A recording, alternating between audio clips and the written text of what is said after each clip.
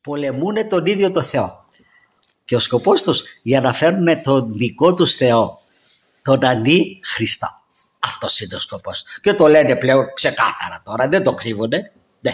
Και ήδη ετοιμάζουνε, διότι αυτός, από ό,τι λέγεται στις προφητείες, θα το στεφανώσουν στο ναό του Σολομόντος, το οποίο το ετοιμάζουν πειρατοδός. Τώρα γίνονται επεισόδια εκεί.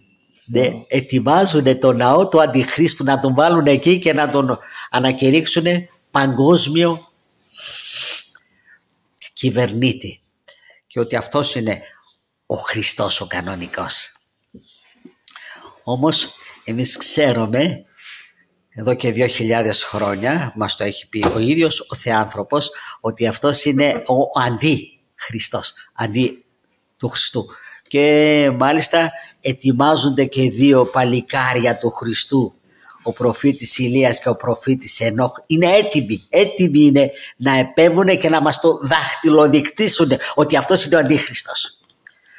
Τους έχει έτοιμος ο Θεός, διότι δεν γευτήκανε θάνατο αυτοί, και θα τους παρουσιάσει, και δεν θα περάσει πολύς καιρός που θα τους παρουσιάσει για να μας τον δείξουν, διότι θα πλανηθούν, λέει, ή δυνατόν και οι εκλεκτοί. Θα τον παρουσιάσουν τόσο άγιο, τόσο καλό, τόσο από τα μέσα μαζικής σκότησης. Δεν θα λέει εδώ πέρα αντίχριστος. Δεν θα λέει. Θα είναι ελκυστικό. Ακριβώς, τα πάντα θα είναι υπέρ του. Και το φοβερότερο, και οι αρχιερείς μας θα λένε ότι αυτός είναι ο Χριστός τελικά. Αυτό περιμέναμε. Κάναμε λάθος τόσα χρόνια. Ήδη το λένε κιόλας, δειλά το λένε ότι, ναι, ότι ξέρετε, οι Άγιοι γίνανε αυτοί που κάνανε το λάθος και κάνανε το σχίσμα, πέσανε στα χέρια του διαβόλου, λέει, ο αρχέκακος τους πλάνησε, λέει, και εμείς πρέπει τώρα να παρακαλέσουμε στον Θεό να τους συγχωρέσει ο Θεός. Που σημαίνει ότι μας προετοιμάζουν. Και θέλετε και άλλη απόδειξη? Ο δικός μας ο μεγάλος εκεί έχει μεταφράσει το Κοράνι στα ελληνικά. Υπάρχει μεγαλύτερη απόδειξη που μας πάνε? Δεν υπάρχει μεγαλύτερη απόδειξη. Και να το παρουσιάζει σαν Άγιο Κοράνι, που το Κοράνι, λένε οι Άγιοι, είναι το αντίχριστο. Ναι, είναι ο προπομπός του αντιχρίστου. Και μέσα εκεί λέει βλασφημίες κατά της Αγίας Τριάδος, κατά του Κυρίου μας, κατά της Παναγίας μας, κατά της Εκκλησίας μας, λέει βλασφημί, εμψυχρό.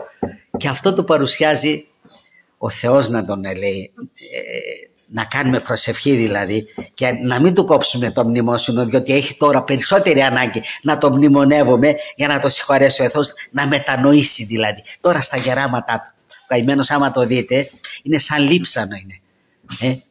Ναι, είναι να το λυπάται κάποιος. Τουλάχιστον τώρα να κάνουμε προσευχή να μετανοήσει, να μην χάσει την ψυχή το καημένος. Είναι κρίμα, έτσι δεν είναι?